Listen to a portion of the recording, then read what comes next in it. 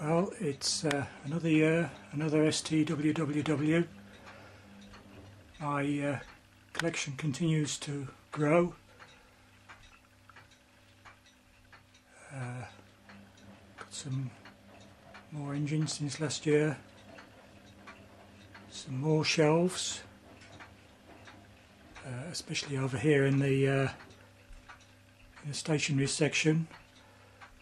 But we'll come back to those in a minute. I think we'll start off with the boats this year. So first of all, we have a nice collection of pop-pop boats, including the infamous Hamburger, and then we have a couple of the main pair of boats is the Theron's here, Theron's cabin cruiser, and then there's the Midwest Fantail. And then next on the mobile section we've got the Mammoth SW1 there, converted to radio control, and then you have the award-winning Dray, my creation, that won the Best Toy Award at this year's STL, Steam Toy Links. And then down here we have an early Mammoth T1, Willasco Old Smoky, and very early Mammoth SR1. And then there's the Kenneth Wells traction engine, and then there's that little thing there, which is made by a Japanese company called Garken. I don't know what they call it. Three-wheeler, tricycle, I don't know. I've never been able to get it to work anyway, whatever it's called. Then have another of my creations, the Sherabang, and then Mammoth SA1, overlooked by this motley crew of gentlemen and animals here. And next along we have some railway locos. There's the Hornby Stephenson's rocket there, and another of my creations, the Evelyn and Porter look-alike. And then next shelf down we have Hornby 234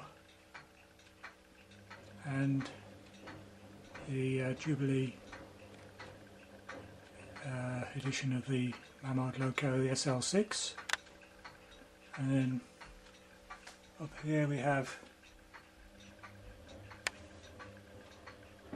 Maxwell Hemmings Birmingham Dribbler and a David Old roller, and the last of my mobile creations is the early car, dog cart style there. Next to my Fred Dibner tribute cupboard, cabinet, whatever you call it, which is actually the bottom half of a large clock, and overlooked by Great Uncle Lolly, we have my collection of miniatures with the Bittleston loco and the Bittleston engine on the left there, next to the collection of peak engines There's the nano, micro, minor, major, number 1, number 2 and number 3. And then there's well, let's go D2 in the middle there, and then there's the full house, almost full house of Philcraft engines. There's the Lilliput at the back there, and the Jenny Wren. You can just see behind the dome there is the marine engine, and then we have the under the dome is a beam engine without boiler, and then there's the full version with the boiler there,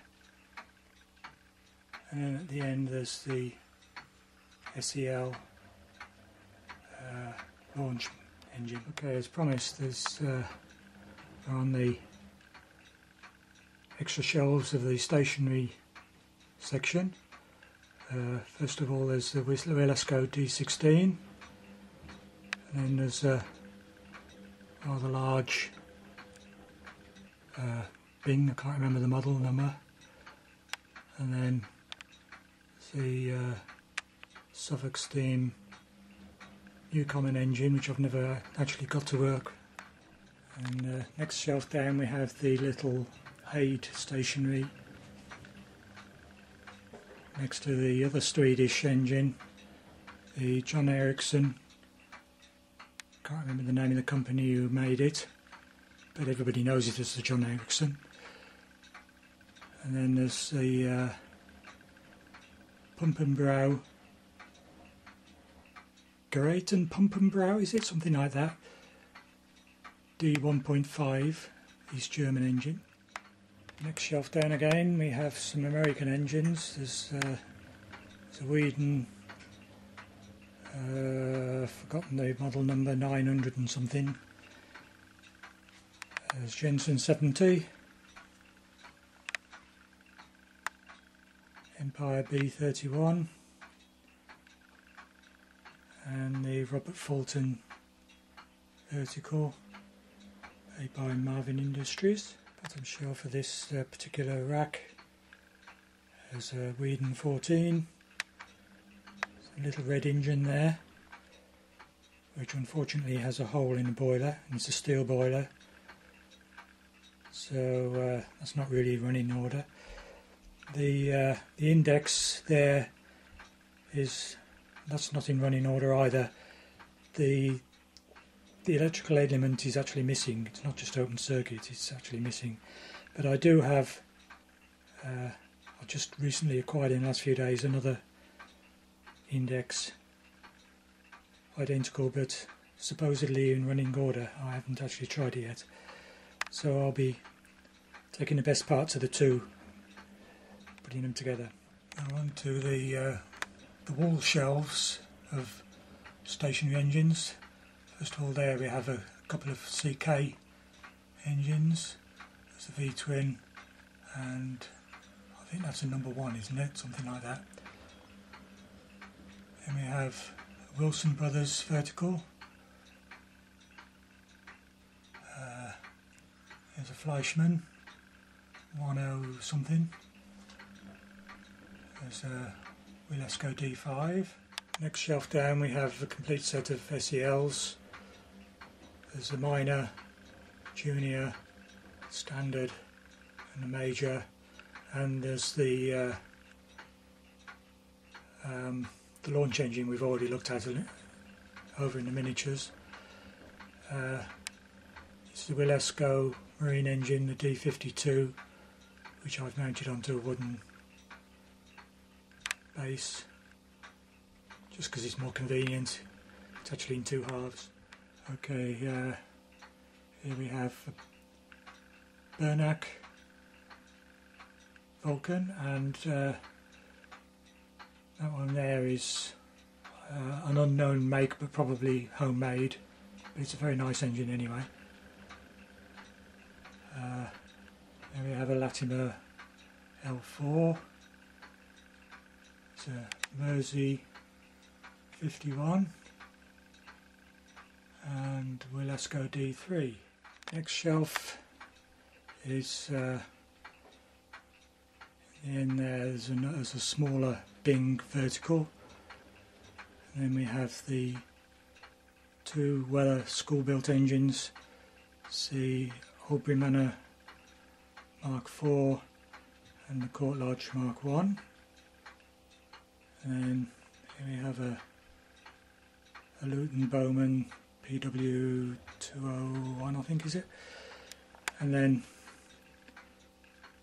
there's the MF twin copy of the original Mamod MM2, Mamod Minor 2 twin cylinder version. Then there's a genuine Mamod MM2 but the single cylinder version next to a Mamod Minor 1. And then tucked away in the corner there is nice Kleinemeyer engine house. And down here we have Steamco, forgotten the number, very nice engine anyway. And then first of the Sildon engines, the 13/1 at the back there with the stroke 3 in front of it. There's a stroke 5. We also have a 2 and a 4 on another shelf. There's another Kleinemeyer engine, the Meccano style. And down here on this shelf we have the other Kenneth Wells, the stationary. And there's the 3 Mamod marine engines, ME1, 2 and 3. 3 of course uses the SEL engine unit. And then here are the other 2 Sildons, 13/4 and 13/2. And at the end there we have the Mamod made Meccano Mech 1 and its derivative, the SP3. Bottom shelf here we have Bowman M101,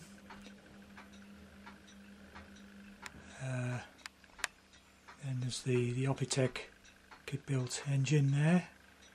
Behind that is another Bowman M175, and then there's a twin cylinder Bowman M122. On the final rack of stationaries we have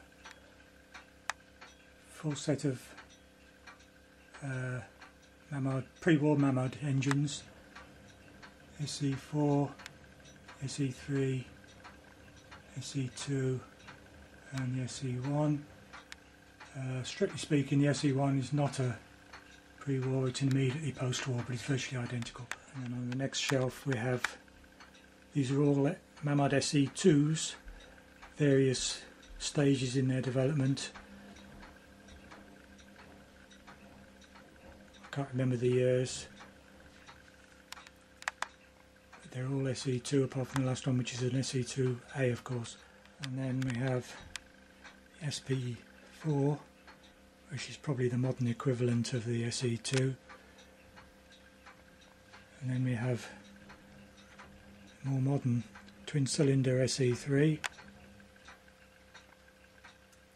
and